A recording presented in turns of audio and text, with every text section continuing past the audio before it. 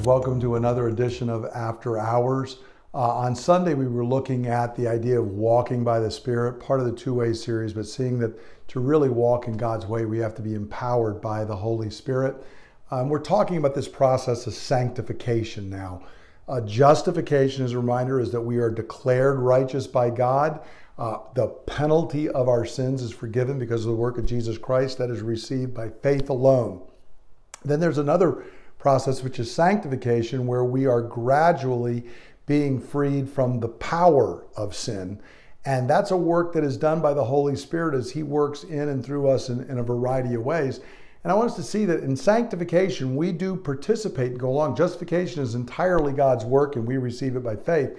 In sanctification, we actively are part of it and adding energy in, but it's because of all that God has already done for us. So we're going to be kind of looking at the sources, the resources that God has given to us in sanctification. And there's a couple of important Bible texts. One of them is in the book of Ezekiel, where Ezekiel's prophesying about the new covenant. And in Ezekiel 36, verses 25 to 27, he says, "I will sprinkle clean water on you, and you will be clean. I will cleanse you from all your impurities and all your idols. I will give you a new heart and put a new spirit in you. I will remove from you your heart of stone and give you a heart of flesh. And I will put my spirit in you to move you to follow my decrees and be careful to keep my laws." So notice at the beginning, it's talking about our justification, that we are sprinkled and cleansed. All of our impurities, all of our idols are taken away from us. We are given a new heart.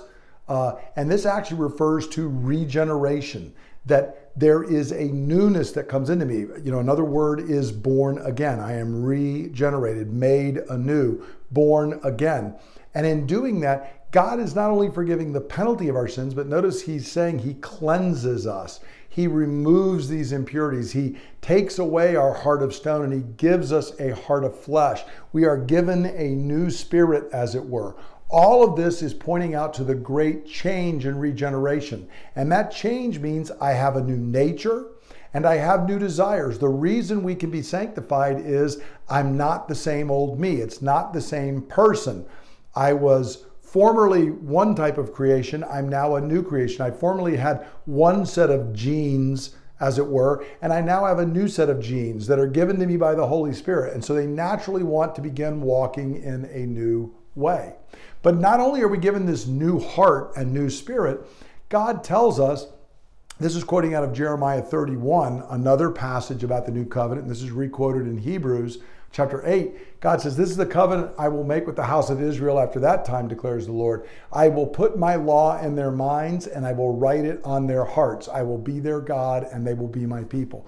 See, it's saying here that so many of the physical Jews had not walked in the way because their hearts were wayward and old and the law was outside of them. But in the new covenant, we're given a new heart, and God has written on that new heart and in our new mind, He has actually written His law. So now the law is not just an external reality that condemns, it's an internal reality that is prompting us and saying, this is the way. But then finally, the most important thing is again in verse 27 there of Ezekiel 36, where it says, "I will put my spirit in you and move you to follow my decrees and be careful to keep my laws." So the law of God is now written within, but it still can't empower us. But thanks be to God, when you were justified, you were given the Spirit of God. The Holy Spirit came to reside within you and within me, and He is there to empower us, to move us to follow God's Torah, God's instructions, so that we can now walk in it. So friends, we can become sanctified. We can grow more holy. We'll never be perfect in this life, but that's because the one who justified us, our God, has also begun our sanctification, and He has given us the things that we need. Cleansing us, purifying us, giving us a new heart, a new spirit, a new mind, writing His law on our heart and on our mind, and then giving the Holy Spirit to prompt and empower us. We are people made new, people with the Word of God inside of us, and people who have the Spirit dwelling within us to keep pushing us back towards righteousness, so that even when we fall, He constantly guides us back. Thanks be to God for the gift of the Holy Spirit. I encourage you in this Pentecost week here as we're celebrating Pentecost to just give thanks to God for that. What a gift we have in the Holy Spirit. And let's hear and walk from the Spirit today. You are a new creation in Christ Jesus. You have been made new. The old is gone, the new has come. What you were before is no more. You are now new and given the Spirit to enable you to become more and more like Jesus Christ.